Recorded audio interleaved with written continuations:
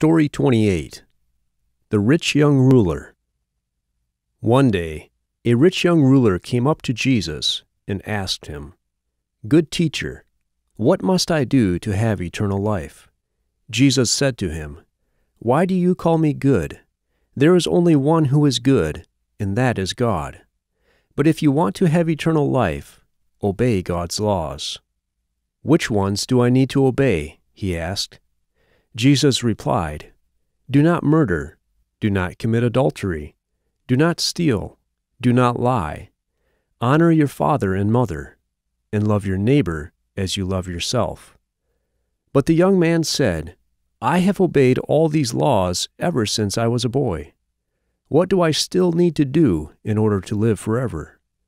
Jesus looked at him and loved him.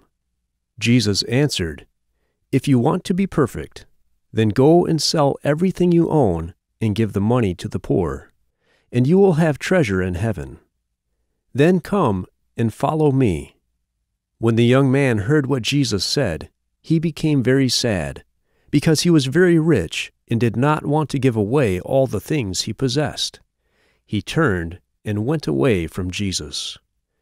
Then Jesus said to his disciples, "It is extremely hard for rich people to enter into the kingdom of God.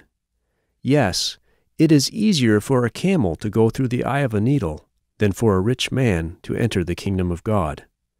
When the disciples heard what Jesus said, they were shocked. They said, "If it is like this, who will God save?" Jesus looked at the disciples and said, "It is impossible for people to save themselves, but nothing is impossible for God to do." Peter said to Jesus, "We disciples have left everything and followed you. What will be our reward?" Jesus answered, "Everyone who has left houses, brothers, sisters, father, mother, children, or property for my sake will receive 100 times more and will also receive eternal life. But many who are first will be last, and many who are last will be first."